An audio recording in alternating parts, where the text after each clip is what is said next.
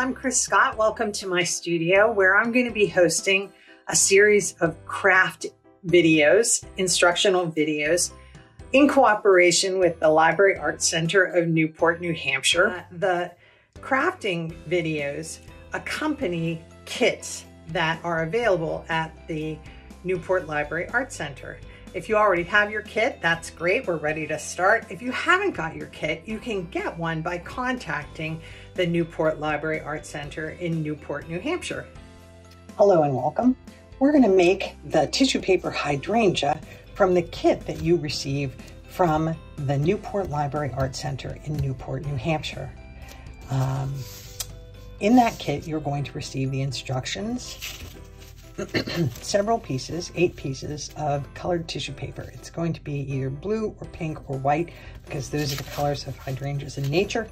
You're also going to get a piece of green paper. I have green paper that's white on one side because that's going to make it easier to see as I instruct the project how it's done. You're going to get just a plain piece of green paper, which will hide any little mistakes. You're also going to get floral tape and glue and floral wire. 2 pieces, one big long piece and one shorter piece for the leaf. You're going to need to provide a pencil and a pair of scissors. So let's get started. The first thing that you're going to do is accordion pleat your stack of 8 pieces of tissue paper. Talks about that right here in the instructions. So I'm going to fold and fold, fold. Some people call this a paper fan. I'll show you why in a minute. So I'm just going to keep folding. And when I'm finished, when I open the accordion fold, it'll look like a fan. You can see when I turn it up toward you that there's a mountain, a valley, a mountain and a valley, a mountain and a valley, all the way across the papers. So now I'm going to cut circles, circular shapes into the ends, both sides. And you can use a pencil to make a little semicircle, or you can freehand it. I'll do both, one at each end. So I'm going to cut this just like that. And I cut the other side into a semicircle as well. Just try and catch all of the pieces of paper. So you can see, I don't really like the way that one turned out. You can just clip it a little bit. Get rid of all of this scrap paper, and I'll show you that that's what it looks like. So that is the accordion fold in the first example. Now I'm going to take it and I'm going to make it so it looks like a bow tie. So here is one half of my bow tie. Here is the other half of my bow tie. And right here in the center, I'm going to put my paper down on the surface that I'm working on, and I'm going to use that to help me squish the center. So I squish the center. I'm going to take my longer piece of floral wire, and I'm going to wrap that right around the center, and I'm going to twist at the end. So I have a long tail that's twisted around the center, and my bow tie facing up away from that long stem. So the next thing that I'm going to do is I'm going to separate the petals, and I'm going to separate a few, and then I'm going to separate the rest off camera. So I just want to show you that I'm gently pulling each one of these tissue paper sections, each one of those 8 sections, apart from the next one. And I'm sort of pulling them toward the center. The tissue paper comes in a lot of different weights. I am using a pretty lightweight tissue paper here. The tissue paper that you receive in your kit is a good craft weight tissue paper, and it'll make this process easier. Have to be a little less gentle with it, a little tougher. So here we are. All right, I'm going to do the rest of this off camera, but you can sort of see what it's starting to look like. So now that I have got all of my petals separated and fluffed out, I am going to add a sepal to the bottom of this flower. And a sepal is the part of the flower that houses the bud, and then when the flower bursts into bloom, it sits right at the bottom. And what we're going to use it for is partly to keep the two sides of the bow tie that are now made into big fluffy petals together. And we're also going to use it to cover this piece of the stem. So the first thing I'm going to do is I'm just going to mush a little bit here at the bottom. Get those together. Mush, mush. And I'm going to make about 6 inches of floral tape. And floral tape is this great stuff. It's paper tape. It has a little bit of wax on it. And the first thing I'm going to do is I am going to start at the bottom, half an inch or so from the base, and about half an inch from the base. There we go. Of the flower. I'm going to wrap up. I'm going to make sure that I catch that kind of pointy part, pokey part that is sitting at the bottom of the flower. And I'm going to bring it up. I'm going to try and hold on to the flower a little bit. I'm going to bring it up onto the base of the flower.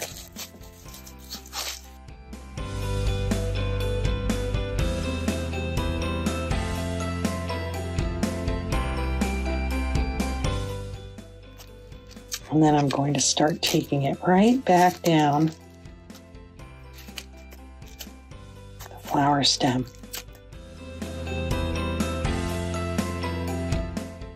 Now we're going to cover the rest of this wire with another piece of floral tape, so I'm not worried about where this ends, but it is going to help to keep my flower together. I pull and separate the pieces of the hydrangea flower apart. Now we're going to make the leaf for the hydrangea flower. And the way that we're going to do that is by using this template. You'll have pieces of green paper. I've been using this green paper to make other leaves, but you're going to have a piece of green paper that's green on both sides. You need to make 2. That's what it says here in the instructions. You need to cut 2 leaves out for every 1 leaf that you want to make. So if you're making 2 leaves, you'll need to cut 4. I'm going to just make 1 so that I can show you as an example. I'm going to cut the template right out of the instructions. There we go. Set that to the side for right now. I'm going to put my template right on top of 2 sheets of paper, and I'm going to hold them there and cut out a leaf shape.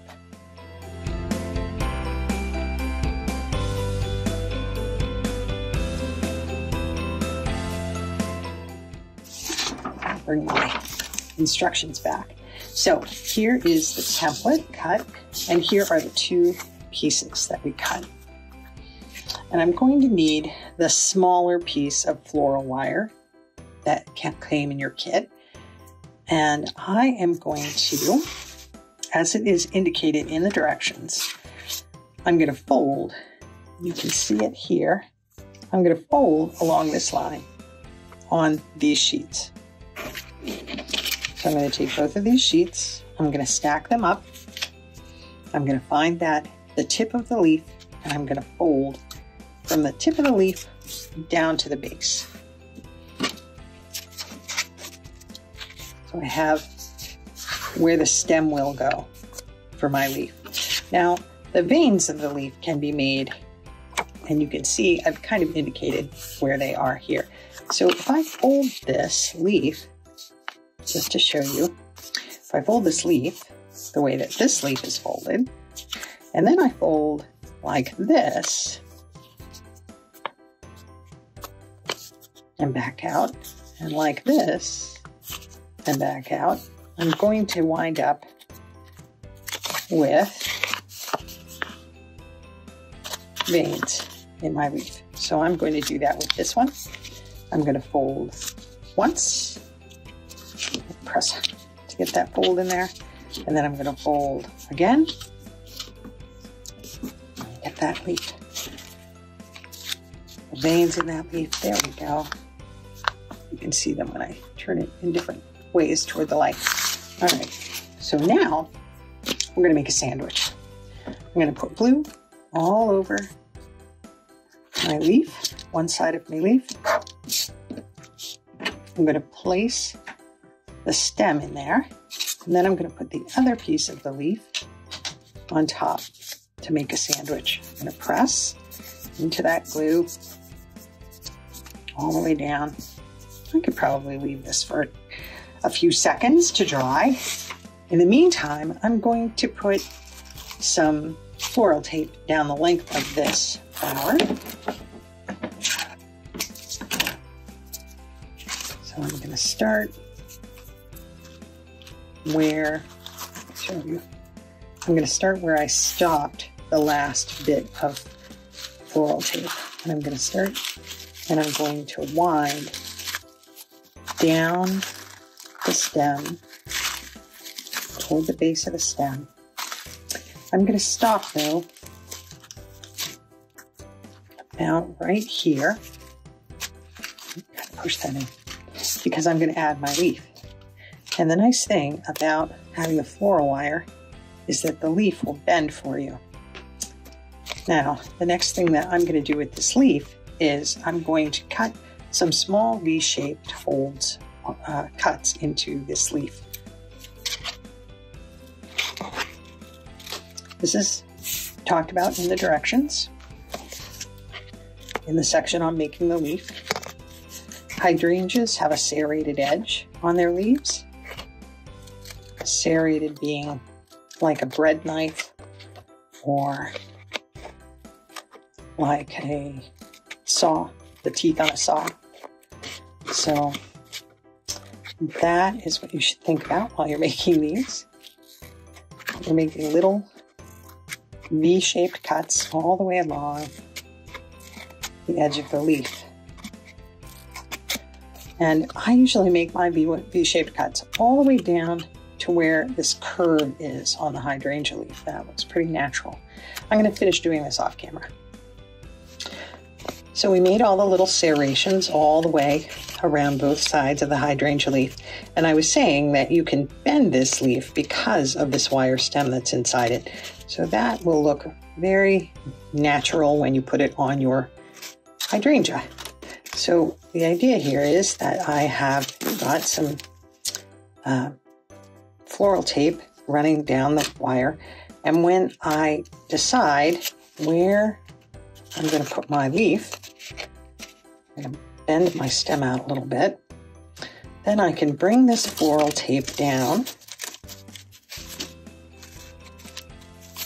and I can catch